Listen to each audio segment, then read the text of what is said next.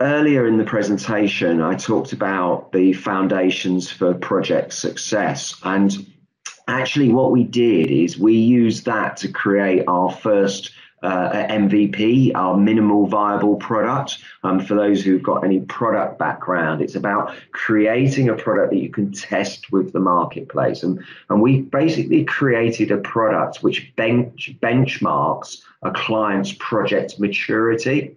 And this is a particular case study. Domestic in General is a reasonable sized financial services organization. And that benchmarking of project maturity, where we looked at those foundations of success, if you recall, planning, governance, business change, benefits, etc. And we graded where that organization was through a series of interviews.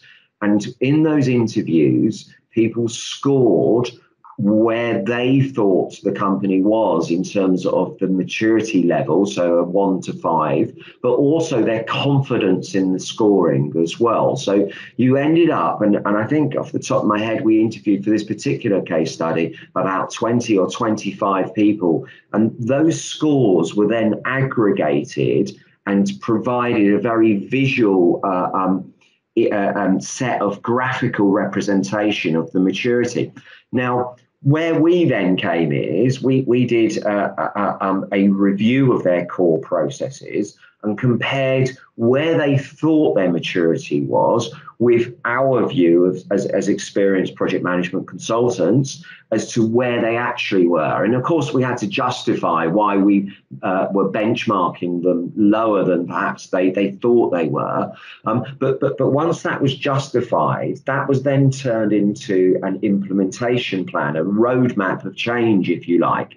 And the difference is that helped with the change management element of it. So, for example, and I'm not saying this is the actual case with this particular client, let's say they think they're great at planning and we demonstrate they're not so good at planning. Now, planning is probably a key element of project success, and therefore it's possibly something that as a client organization, you want to address your maturity of that as quickly as possible.